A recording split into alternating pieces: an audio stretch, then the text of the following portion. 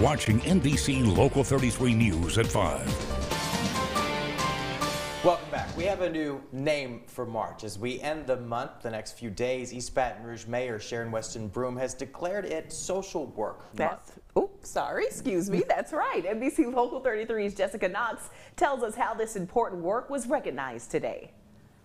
Mayor Broome proclaimed the month of March 2022 as Professional Social Work Month, an industry focused on mental health and social issues in the community. It gives me great pleasure to proclaim this month as National Social Work Month. And thank you for all that you do and for being a part of the important fabric of our community.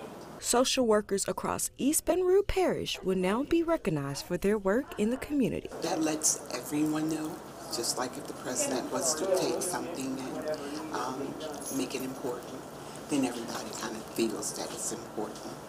And I think with the mayor supporting us today just shows that we are important.